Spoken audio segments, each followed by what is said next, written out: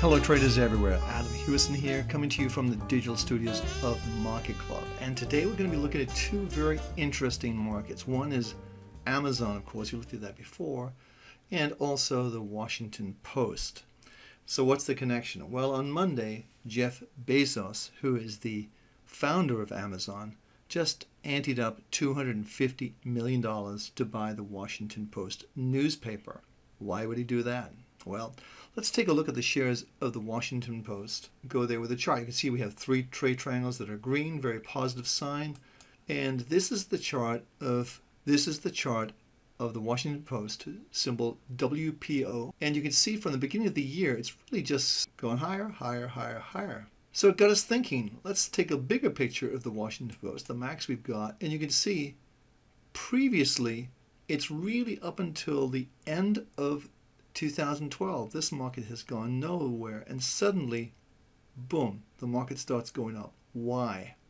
That's the question. Why was it going up? Well, let's take a closer look. And this is just my observation. We're not accusing anybody of doing anything, but this is my take on it. So let's just close this up to the year to date. So there we are, going up. So if you're Jeff Bezos and you're thinking of buying this company, or you're really kind of negotiating with the company to be bought, and you know that the float, the shares outstanding, the public float is 6 million shares, 6.06 shares. Well, what if you accumulate 1 million shares over the period of time? Admittedly, they don't trade a lot of shares. But if you bought maybe 2,000, 3,000 shares every couple of days, it would soon add up. Then you could potentially, and let's say over the course of time, you accumulate, let's say a modest 500,000 shares, easily to do. And let's say you make $100 profit on that, which could be easily, you could buy up until this point, pretty much, 480, and you would have made $100 profit. That gives you a $50 million discount, because you know you're going to buy the Washington Post. So instead of paying $250, you only pay $200 million because you've just made $50 million in the stock. Maybe that's would be the case, but the reality is we didn't have any inside knowledge. We only go with our trade triangles, but look at what our trade triangles had to say about WPO. So we put on our monthly trade triangles. Boom.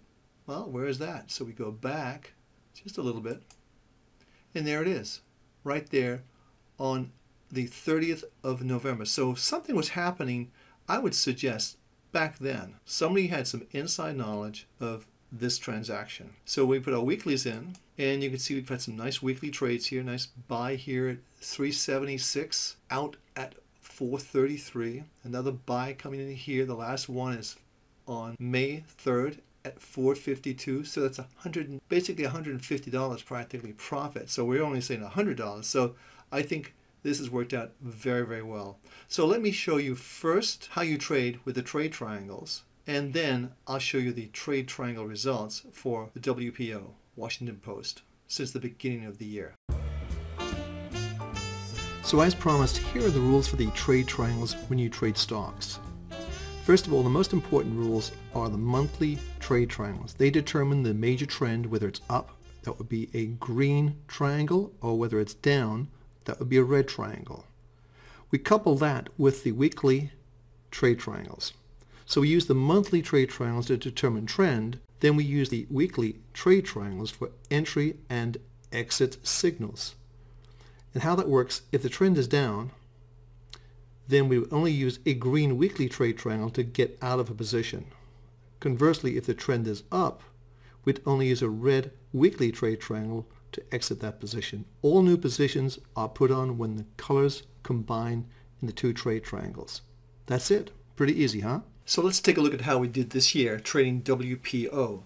Now this is just following the trade triangles, nothing more, no inside knowledge of anything. But you can see our first position was taken on the 7th of January at 376.66. We then exited that position on a red weekly trade triangles. Remember, we showed you all the rules how to do this on the 8th of April at 433.78 for a gain of $57.12 per share. We were then out of the market for almost a month. We didn't re-enter until we had a green weekly trade triangle, and that came on May 3rd at 452. Now, as of this morning, the market opened on the 7th of August at 583. This is an open gain profit of 131. So combining those numbers, it gives us a total profit or open profit of $188.12 a share. Not too bad on 2 trades. Think about it. No inside knowledge, just following the trade triangles. And this happens time and time again.